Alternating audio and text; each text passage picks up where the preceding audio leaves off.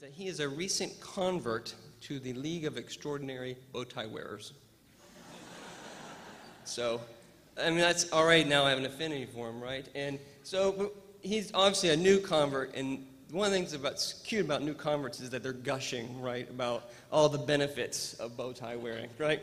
So we're sitting there and somebody, they're so convenient, they're so light, they pack so easily in your suitcase, you don't get in your soup when you lean over. I mean, just all these benefits. It's just so cute. It's adorable, really.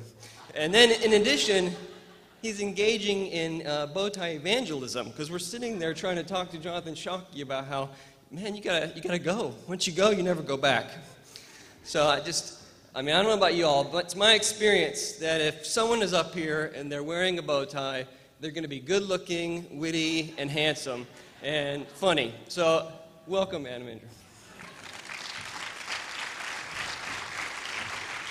Excellent. Thank you. Good morning.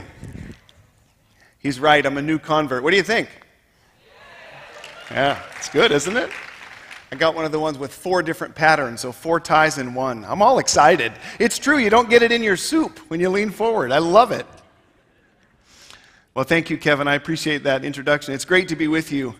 My name is Adam Andrews, and as Kevin mentioned, I'm the director of Center for Lit, which is a one-horse homeschool curriculum outfit in Northeast Washington State, a long couple of plane flights from here. But I appreciate the invitation, and to tell you the truth, I'm humbled to be among you this morning, among people that, frankly, though I don't know you personally, I consider you role models and heroes. My wife and I are homeschoolers since day one. We have 6 children, 2 of whom are out of college, 2 of whom are in college, and 2 of whom are planning to go to college in the near future. And I am continually amazed over the last 20 years or so at the work and sacrifice laid on the field of battle by homeschool parents on a regular basis. I don't know if you stop to think very often about the kind of sacrifice you're making, except in those moments when you go, this is an amazing sacrifice, I can't believe I'm not getting more credit for this. But I think it might do you good to hear from someone who has watched from the husbandly sideline for many years, to hear a description of what I think it is that you've been engaged in all this time. Despite amazing limitations of resources, financial and otherwise, limitations of time, limitations of your own training and education and experience, which you find sorely lacking most days, opposition from neighbors, opposition from family members, opposition from our society in general, from assumptions given to you by the government school system, by the media, by TV, movies, commercials, which say that it takes a legion of professionally trained, certified teachers to raise a single child. You have said, despite these limitations, despite this opposition, no, I think I can do it myself. I think I'm called to do this. I think I want to be the person on the scene when it goes down, when that light rises in that kid's eyes, and he starts to realize, oh, I'm a person. I am a thinking being. I am an eternal soul. What's in that book? I want to be the one on the scene when that happens. And despite all those limitations, despite all that opposition, I'm going to do it. And only then, after you make that decision, do you look around and say, how in the world am I going to do it? And the fact that that question comes back with no real honest answer, you have no idea still, you persist. That is heroic stuff. That is heroic stuff. That's the kind of sacrifice, that's the kind of work that changes a civilization, that redirects its course. And I'm as proud as I can be to be among you. If there's anything that I can do or that Center for Lit can do to help you in that most noble task, you have only to ask. I hope that in the next hour I can encourage you in this task, maybe even give you a couple of practical tips. Not necessarily tips for the classroom. I realize that's not really the format of the meeting today. But tips for getting your mind focused on this task so that you can do it more effectively. In particular, I'd like to have a conversation this morning about our basic assumptions about why we're doing what we're doing as homeschoolers. The title of my talk is Homeschooling's Highest Goal. And far from standing up here and telling you what that is, in case you didn't know it, Andrews has the answer. He knows what homeschooling's highest goal is, and if you'll only take notes, your minds will be refocused on the truth. What I'd rather do is ask you, what is homeschooling's highest goal? How would you answer the question? Most of us would answer with some version of homeschooling's highest goal is a good education. We want to give our kids a good education. We want to beat the government school at its own game and do a better job than the establishment is currently doing. But that answer, if you think about it for a minute, begs a question. What do we mean by the term? What is an education, after all? What's an education? Let me ask you this question. Who is the most educated person with whom you have regular contact? Who is the most educated person in your life? Is it your mailman? Is it your kid's English teacher? Is it your lawyer? Is it your pastor? It's probably your doctor, isn't it? Most of us would say that our doctor is the most educated person that we have regular contact with. Why do we give him that title? Why is it the doctor that gets the medal? I'll tell you why. He's been to more school. He knows more things about the human body and its processes, about his particular domain of knowledge, than anybody else who has any sort of mastery of any domain of knowledge. The doctor knows a ton. And when we answer this question this way, we betray an assumption about education that I want to confront today and have a conversation about. The assumption that education is mastery. The assumption that in order to be educated, we must master ever more increasing domains of knowledge, and that as educators, it's our job to create little masters. Give them math. The math facts. If they can master the math facts, they are educated in that field. Give them Shakespeare. If they can master Shakespeare, they're educated in that field. Give them American history. If they can master American history, we have done our job. We have beat the public school at its own game. I want to suggest to you today in the comments that follow that we have a greater opportunity than that as homeschoolers. A greater opportunity than beating the public school at its own game. We have the opportunity of playing a different game altogether. If we think carefully about what we mean by the term education, we have a chance to do something in our homes that will then leak out into the culture, redefine that term, and change the course of our civilization. I don't think that's an overstatement. But let me go on to talk about what I mean by the term education, and let's have a conversation about that. See if I can challenge some assumptions and make you think. See if I can get you to throw bricks at me by the time the hour is over. I want to start with another question. If you had only 1 hour to give your students an education, a complete education, what would you teach them? What would you fill that hour with? Our field is literature, reading comprehension, and literary analysis. So I want to give an example of the lesson that I would teach if I only had the 1 hour, and see if this lesson doesn't challenge our assumptions about education and about our work as homeschoolers. I want to tell you a story from literature. This is one of the oldest stories in Western literature. In fact, one of the oldest stories in human literature. It's the story of Job from the Old Testament, one of the earliest works of literary art. And you'd know the story of Job, I'll bet. Most of you are familiar with the general outlines. I'm not going to read it to you. It's a little long for that. But we all know how Job begins, right? It begins with a description of the protagonist. It's a work of literature always has a protagonist, a main character. Who is this protagonist, Job? What do we know about him? Well, chapter 1 of the story tells us that Job is prosperous and upright. It describes his flocks and herds, his extra suits of clothes, his extra sons and daughters, his prosperous lifestyle. He is the envy of all around, rich and comfortable. And it also describes his religious rectitude. It describes how he makes regular sacrifices to God. In fact, he makes sacrifices on behalf of other people. You ever notice that? Job sacrifices to God on behalf of his children in case they have gotten off the rails and done something to anger God. And he goes around behind them, as it were, making sacrifices so that everything will be okay between God and his children. You might gather from this first description of our protagonist that he's made some assumptions about how the world works. He has connected his religious rectitude, his uprightness, his ability to make all the proper sacrifices with his prosperity. Job can be forgiven for making this connection, don't you think? After all, it seems to be working. He fears God, he is upright, he takes care of his family's religious position with respect to God, and God just rains the blessings down upon him. Rich beyond imagining, comfortable, prosperous, happy, fat. Job is loving it. We all know what happens next, don't we?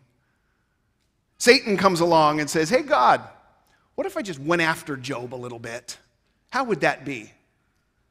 And God says, for reasons that are inscrutable to us in the beginning of the story, go ahead. It always raises a question, doesn't it? Why in the world? In fact, that's kind of the point of the book of Job, isn't it? Why in the world? Well, never mind. We'll get to that later. First of all, Satan comes along, and God allows him to afflict Job beyond imagining. The devil takes his family, takes his possessions, takes his health, strips him bare, until all he can do in the end is sit in a pile of ashes and scrape his boils with a potsherd. In fact, Job's situation by the end of the first couple of chapters of the story is so dire that his wife advises him to be done with it. Curse God, she says, and die. It's awful helpful information, helpful advice there at the extremity of my suffering. Curse God and die, be done with it. Now, most of the book of Job takes place in a conversation around this sad little campfire where Job is sitting sprinkling dust on his head. It's a conversation between Job and three of his friends who have heard of his distress from afar and come to comfort him.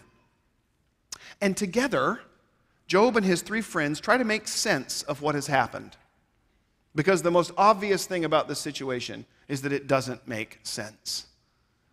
Job's friends think it doesn't make sense. Job thinks it doesn't make sense. We readers think it doesn't make sense. Now, Job and his friends are very wordy in their conversation. It's 35 chapters or so, around and around the circle. Of course, there's not much else to do but talk. Job has no toys to play with anymore.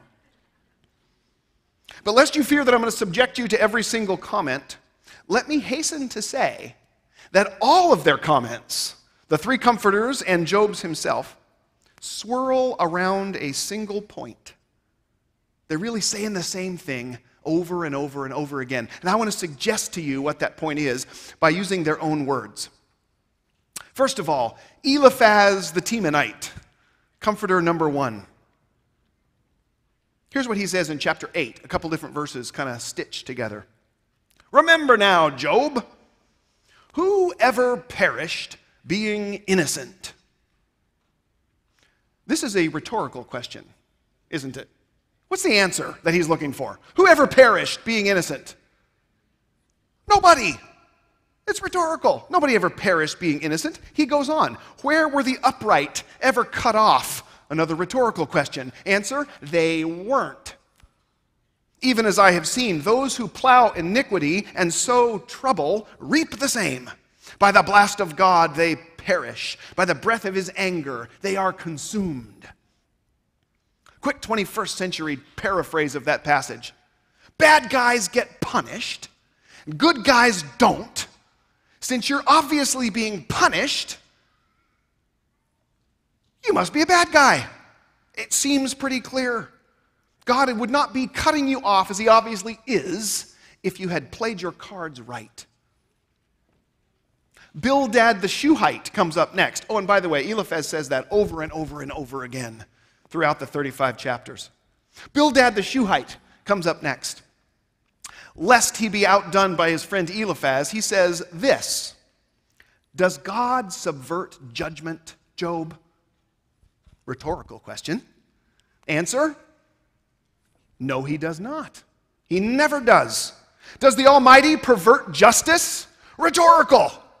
No.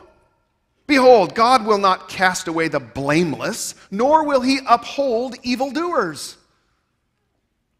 21st century translation. God is not unfair. He always does the fair, just, and righteous thing. You always get what you deserve. Everything that God does to you is just. If God is doing bad things to you, you deserve it. Zophar is the third comforter. I can't remember where he's from. Zophar the North Carolinian. I can't remember.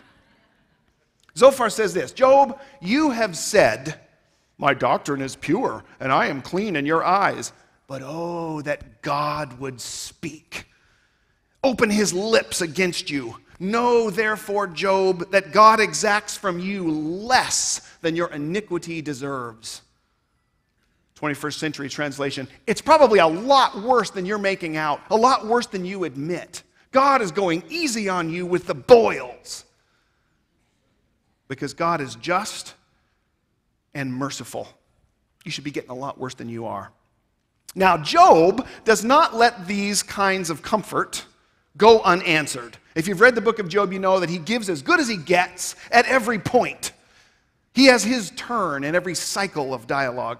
Here's a smattering of what Job responds with in all these cases.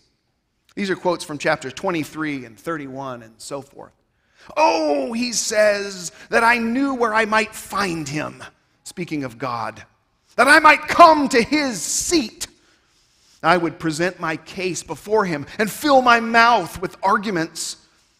I would know the words which he would speak to me. I would understand what he would say to me. He knows the way that I take. When he has tested me, I shall come forth as gold. My foot has held fast to his steps. I have kept his way and not turned aside. I have not departed from the commandment of his lips. I have treasured the words of his mouth more than my necessary food. Does he not see my ways? Does he not count all my steps? Let me be weighed on honest scales, that God may know my integrity. 21st century translation. You are doing me wrong, God, and if you look closely, you would see that I have done everything right. I've pulled all the right levers in this game. I've made all the right sacrifices. I've done all the right things. It's really funny when you look at all these comments kind of as a group and see the underlying assumptions, because it sounds, for all the world, like they're having a disagreement at the top of their lungs. They're screaming at each other, shaking their fists in each other's face. But really, they all agree absolutely about one fundamental assumption, which is that you get what you deserve, which is that God's heaven hangs levers down. And all that's necessary to open up the floodgates of heavenly blessing is to pull the levers correctly. If you go like this and pull them correctly, make the right sacrifices, do the right things, the gates will open and blessing and prosperity will rain down upon you. And if you pull the levers ill, then cursing and destruction and judgment will rain down upon you. And all that's necessary to control what comes down from heaven is to pull the right levers. And furthermore, all that's necessary to determine whether you've pulled the right levers is to see what's coming down from heaven. If you've got boils and your children have been swept away in a storm, you must have pulled levers wrong somewhere. Job and his comforters don't disagree about that. They agree about that, absolutely. What they disagree on is whether Job has pulled the levers wrong or not. They say he has. He says he hasn't. They say, Job, you've done it wrong. He says, no, I've done it right. You've done it wrong. I've done it right. This is the trouble we readers have with this story, too. Looks for all the world to us like Job has done it right. We have the same question he has. What gives? I thought we pulled the levers correctly. Why the cursing?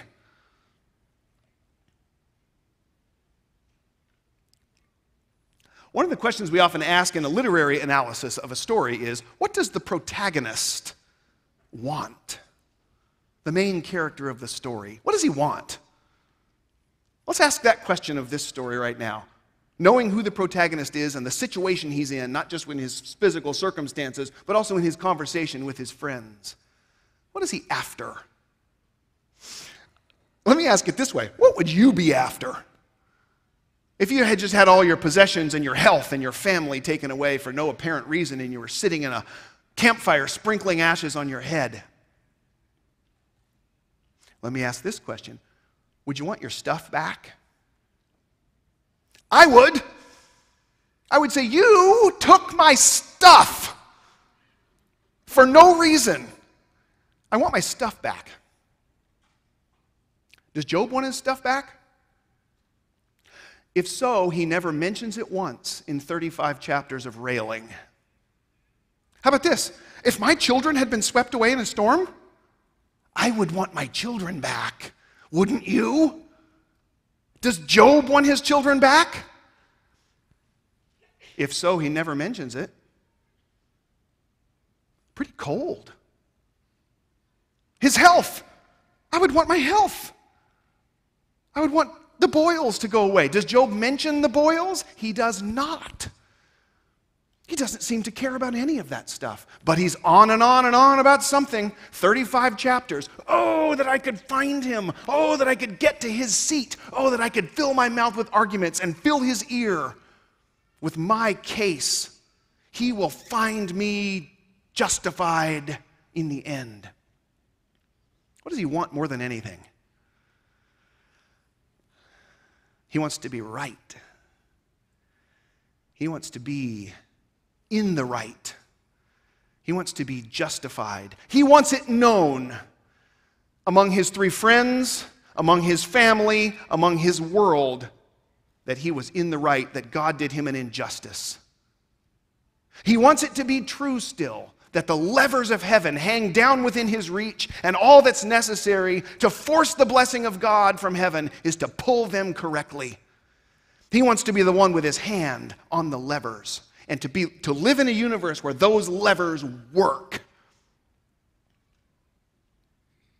That's the testimony of Job's own mouth. I'd like to think that I'm a better man than Job, that I would leave God's things to God, and what I'd really want is just some peace and comfort and my family and my stuff back. But I am plagued with doubts. In 20 years of homeschooling, I have found that my wife Missy and I homeschool for 2 sets of reasons. One very noble, one much darker. The noble set is that we want our children to have a good life. We want them to be educated people, to know how to correctly handle the world that the Lord is putting them in. The darker reason is that we want to appear as good teachers. We want to appear as good people. We want to appear as good parents. We want to be good. This darker desire has led us to use our children and their education to burnish our own reputations as teachers and as parents and as people. I find when I look into my own heart, the sin of Job is there, alive and well. I want to be justified by the works of my own hands, by the things I do in the classroom every day, by the curricular decisions that I make, by the parental direction that I give to my kids. In every one of those noble actions, there is a diabolical lever pulling going on. I'm trying to force the blessings of God from heaven. I want the same thing Job wants. I stumble in the same darkness that plagues Job and his 3 friends. That's what I want. That's what Job wants. I don't want to go to meddling. But is that what you want too? Is there a part of us, all of us, that is a little idol builder, a little image builder, a little creator of good works with our own hands that will somehow get us the approval and blessing of God? The third question we always ask in a literary analysis after who is the protagonist and what does he want is, why can't he have it? So let's ask that question of Job now. Why can't Job have the justification that he seeks? Why can't God just say, you know what, Job, it's true. You did it all right. I just let Satan beset you because I wanted to play this funky mind game on you. And sorry for the trouble. We'll now return things to how they were before.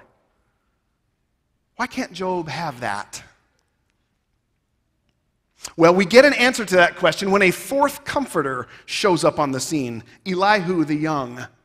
He has held his peace up until now because out of respect for the older comforters that have evidently been making a hash of it.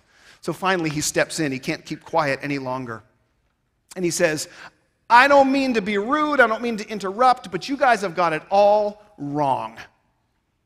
And he says this in chapter 35. Look to the heavens, Job, and see. Behold the clouds. They are higher than you.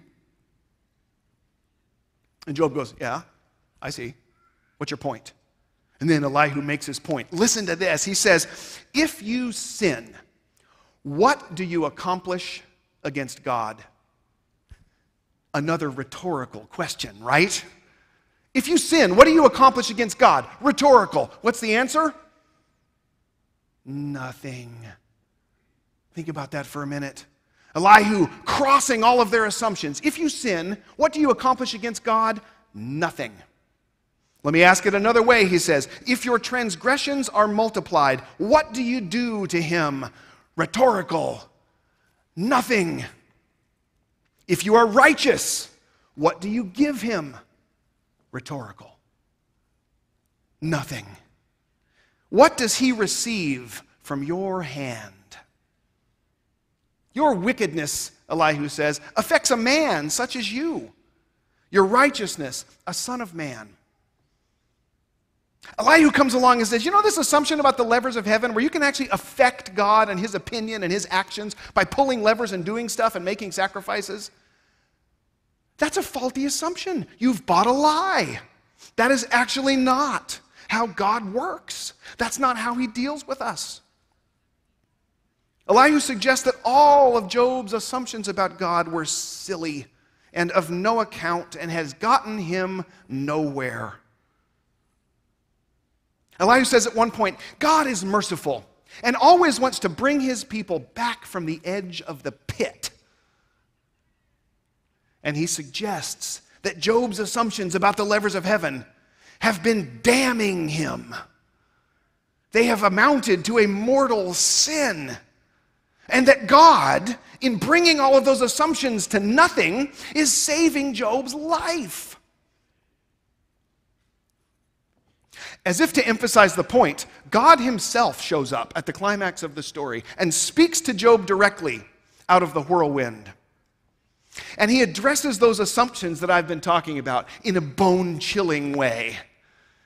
He says this, chapter 38, who is this who darkens counsel by words without knowledge?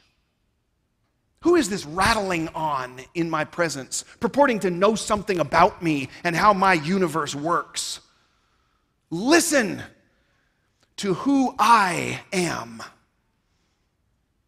And then God goes into a long divine tirade where we readers expect him to finally explain why he has done all these terrible things to this righteous man, Job.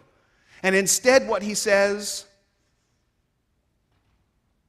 is, where were you when I laid the foundations of the earth? Rhetorical. Rhetorical.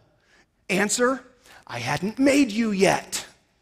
Where were you when I put Leviathan in the deep? Rhetorical. Where were you when I cast the heavens into their place? Rhetorical. Who is the God of this world? Rhetorical.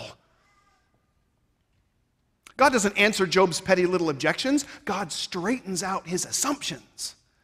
Gives him a brand new set of assumptions to work with. A brand new set of principles to see the world correctly with. The number one principle being, I am God, and you are one of my creatures. Godness is not on your list of things to get done today. There are no levers hanging down from my heaven because I don't want you sitting in the throne of the universe.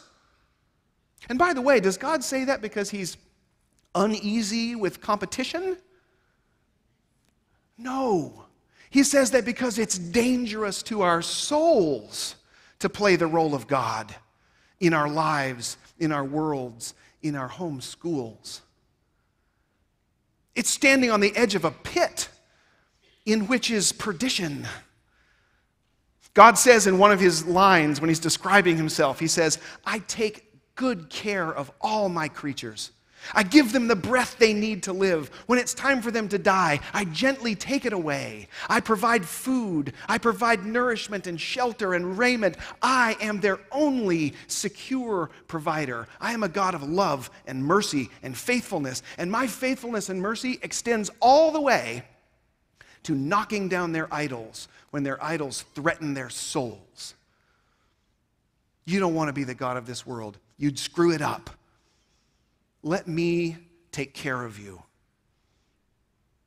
And in the short run, this is a very unpleasant experience for Job because what he finds out is all of my assumptions about life and parenting and teaching and education have been built on an idol. But in the long run, it is so sweet and comforting to Job. In the long run, he receives what I would call an education. He realizes that the educated man is not the master, that mastery is not the highest goal of education or of homeschooling, to put it in our idiom. Homeschooling's highest goal, it turns out, is not mastery. It's something else altogether. It's a game we can play that the government school knows nothing of.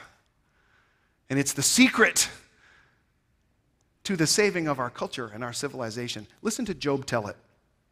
His response to God's whirlwind revelation is moving in the extreme. In fact, I hope I can read it to you without tearing up. Listen to this. Job claps his hand over his mouth and says, Behold, I am vile. What shall I answer you? I lay my hand over my mouth. I have uttered what I did not understand, things too wonderful for me, which I did not know. I have heard of you by the hearing of the ear, but now my eye sees you, and I abhor myself and repent in dust and ashes. A shocking, devastating moment of self-realization. Job sees for the very first time who he really is in all of his frailty and weakness, his insufficiency and insignificance. He stands for the first time, really, at the limits of his own knowledge and sees where those limits really fall. He sees what a narrow ledge of knowledge and mastery he really stands on compared to this vast abyss of what he can never know. He receives an education. You know what God's response to Job's moment of, you know what? Here's what Job says. He claps his hand over his mouth and says, probably time for me to stop talking. Probably time for me to stop putting myself up as a master of this world and take my spot as a creature. You know what God's response to Job is? Good answer. Good answer. I can see God saying, I see that my work, my merciful work in saving you is having its desired effect. I have brought you back from the pit. And God has Job lead his friends into a restoration of their good relationship with him by preaching, as it were, the gospel to his friends. A gospel of love and mercy. It's a two-sided gospel, isn't it? On the one hand, you cannot be the God of this world. And all of your efforts to be the God of this world or of your own little world are blasphemous idolatry. On the other hand, I love you. I'm not going to let you stay there. I will save you from blasphemous idolatry because of my great love and mercy. And since I'm so merciful, I will give you that lesson to give to your children. so that they can grow up. And in their minds, though they may master domains of knowledge from here to next Thursday, they will in their minds be humble men and women who know creaturehood as their proper place, who look at every subject in the curriculum not as a domain of knowledge to master, but as another opportunity to see the love and mercy of the true master. This is a game the public school doesn't play. I think we spin our wheels, in a sense, by trying to beat the public school at its own game, by making better masters than they make. Let us instead, in all of our mastery, seek the humility of Job. There is a God in heaven, Job learned in his 1 hour long lesson, and I am not he. And that God is worthy of our trust and our faith and our hope. Missy and I have found this lesson, the lesson of Job, to be so encouraging to us in our work as homeschoolers. There are 1 million ways, I wish I had all day to talk to you, about the ways that this lesson takes the burden off of your shoulders, frees you up to teach and love your students with abandon, as if there were nothing riding on it, because in a very important sense, there isn't. Those students in your kitchen do not represent levers from heaven. They do not represent things that you grab with your 2 human hands and manipulate into the right spots so that blessing will rain down upon your family. There are no such levers.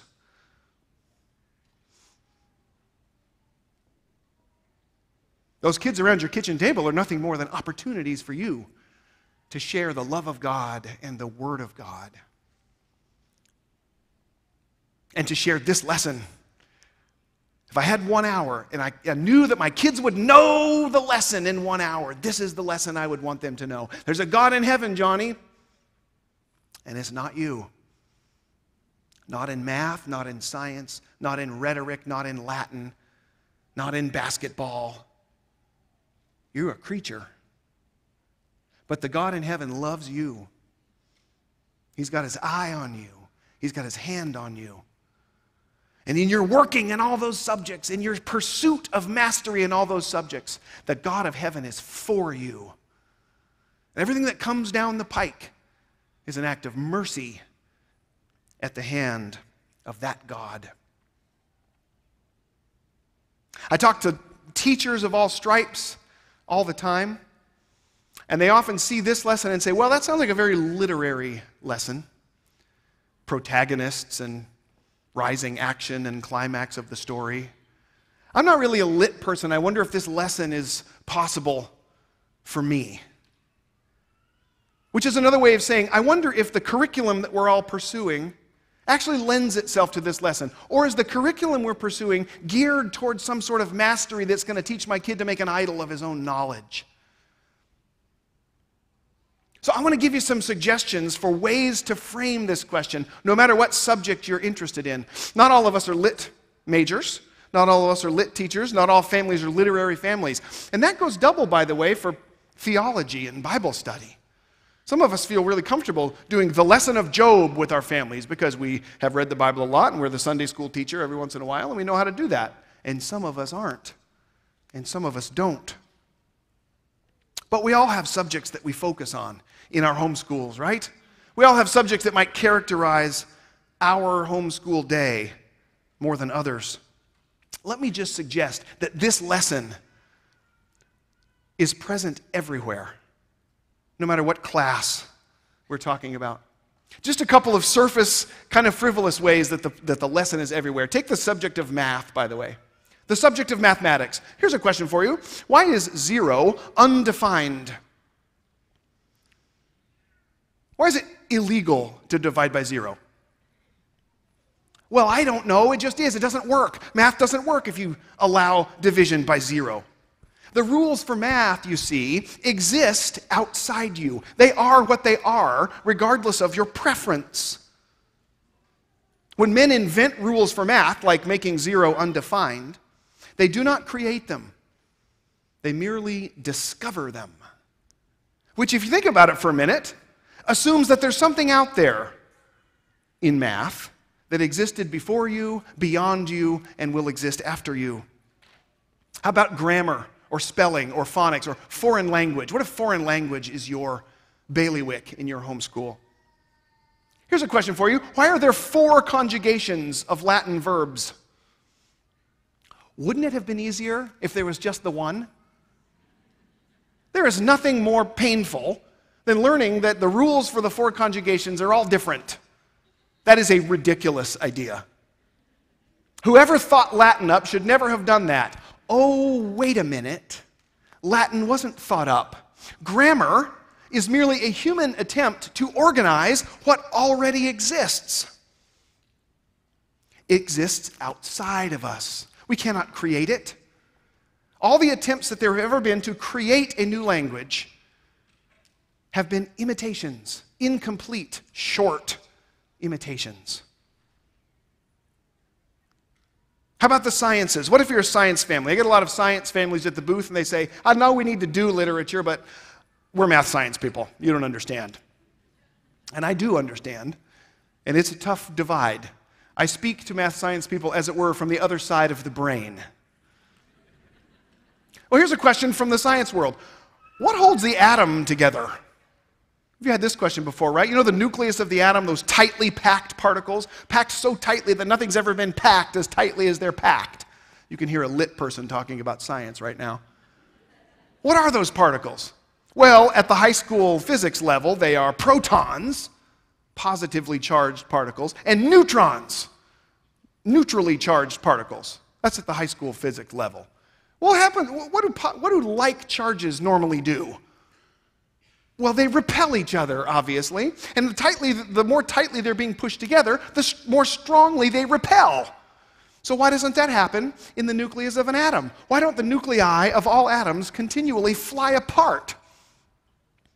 Well, we don't really know. How's that?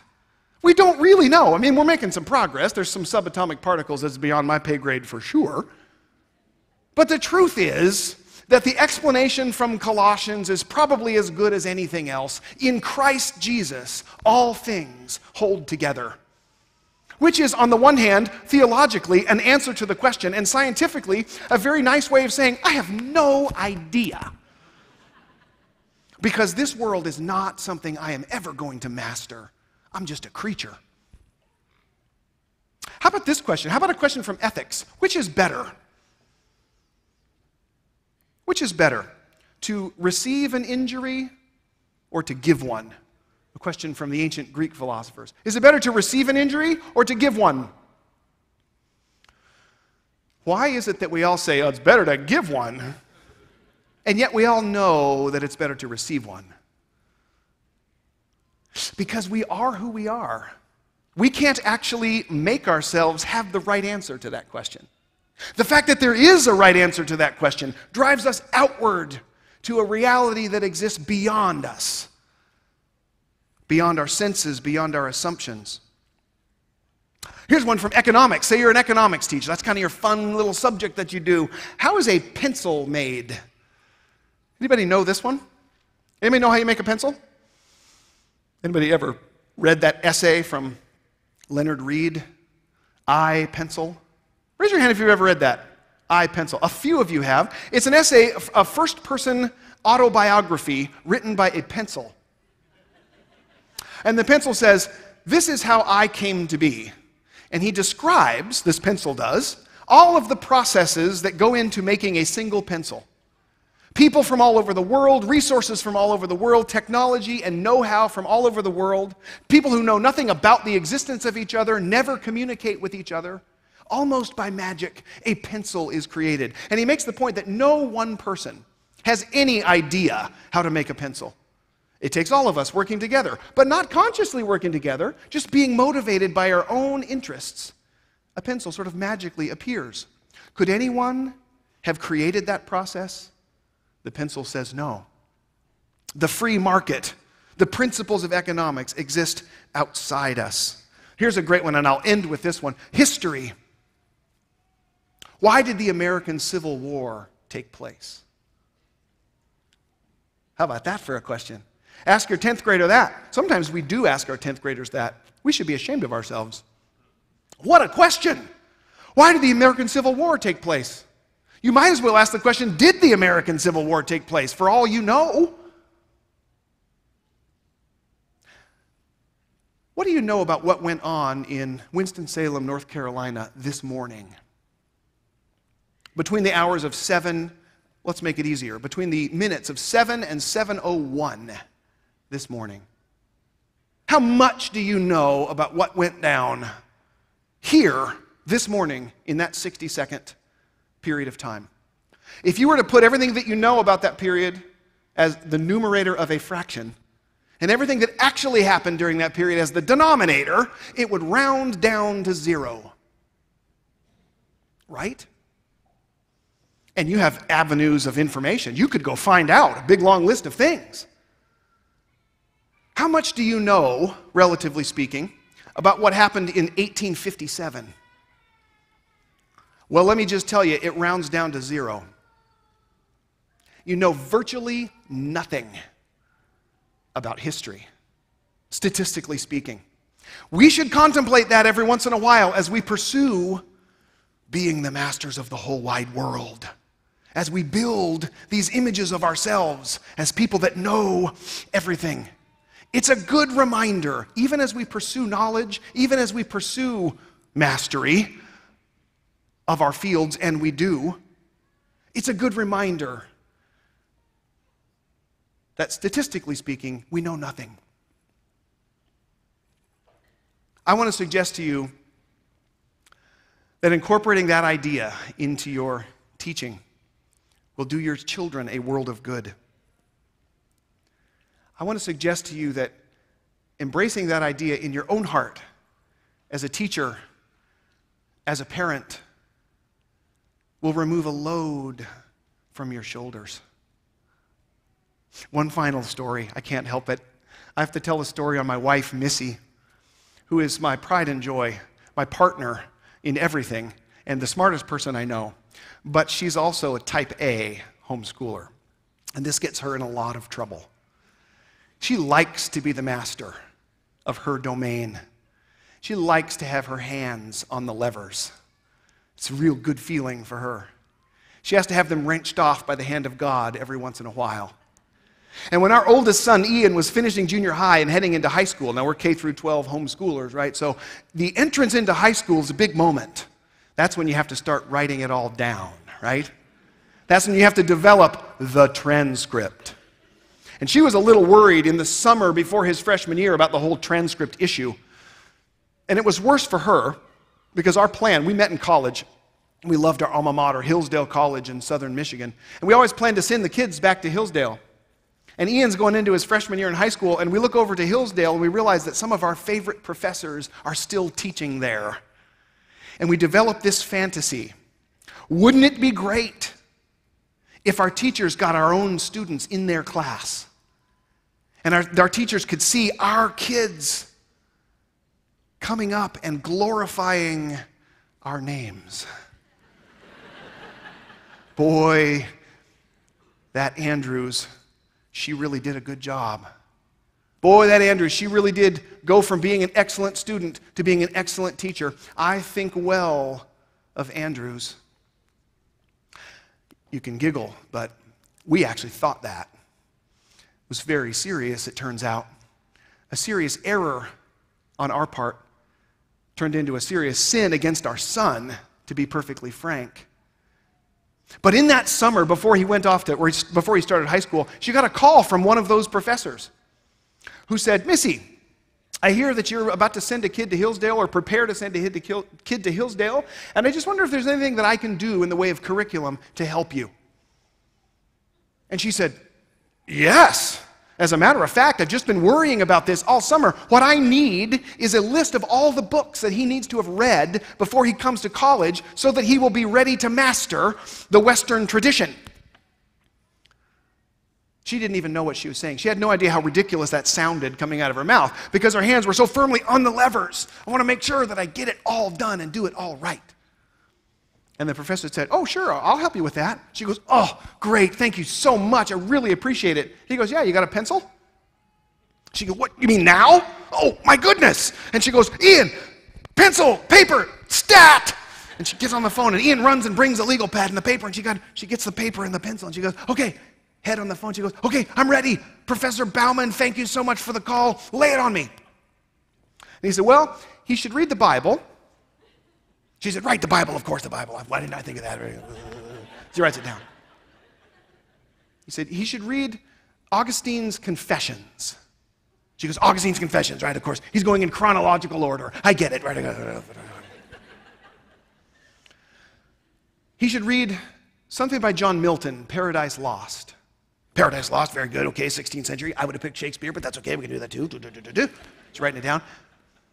And then Professor Bauman says, he should read a book by a philosopher named Richard Mitchell called The Gift of Fire. She goes, The Gift of Fire, very good. I never heard of it, but that's why I'm calling you. Very good, excellent. La, la, la, la. She goes, what is this gift of fire? And he said, it's a book about how education is not the completion of a book list. She goes, okay, good, I'll read it. Sounds great. And she says, what next?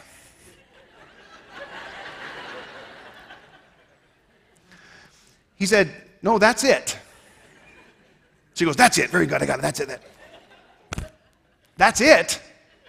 Professor Bauman, I really appreciate you calling, and you have no idea what this means to me, and I don't want to put too fine a point on this, but are you crazy? That's only 4. What I asked for was a complete list of everything. I need him to read everything. He's got to be a master of everything, or he will fail, by which she meant, or I will be a failure. And he said, Missy, you don't understand. That's not what education is. That's not what you're really trying to do. You want to make a human soul out of him.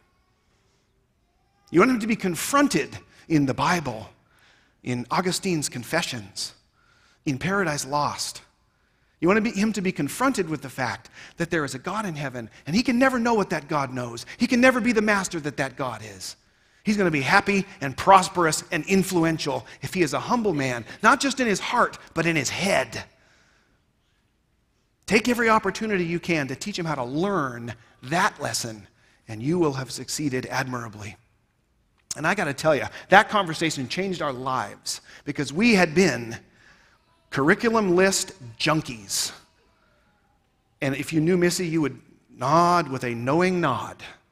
We had been curriculum list junkies, and we had pursued the completion of a curriculum every year with amazing energy. And the discouragement and the weight and the burden of all that pursuit by February every year was a giant boulder. And by April and May, she was looking at me. This is an experienced homeschooler. She's really good. By April and May, she looks at me and says, I'm done. Forget this. This is ridiculous. Let's put him in the government school. I'm a failure. I'm a fraud. This is too hard. This conversation had the effect of lifting that burden to a degree and setting her free to love those kids with the gifts and talents that she's been given. And I hope that this conversation about the book of Job and about the assumptions about what education is and our own sinful assumptions that cloud that vision will encourage you as well. That burden maybe will lift off of your shoulders just for a minute. And you can see yourself as a creature just like your students, a fellow learner with your students. There is no lever hanging down from heaven that you have to pull. Pursue the subjects that interest you and them with abandon. There's not as much riding on it as you thought there was. Thanks again for allowing me to speak to you. I'll say again what I said at the beginning. You are my heroes. And I think the future of our civilization, because it's in your hands, is in good hands. If there's anything I can do to help in your noble work, please let me know. I hope you have a great weekend, and thanks again for listening.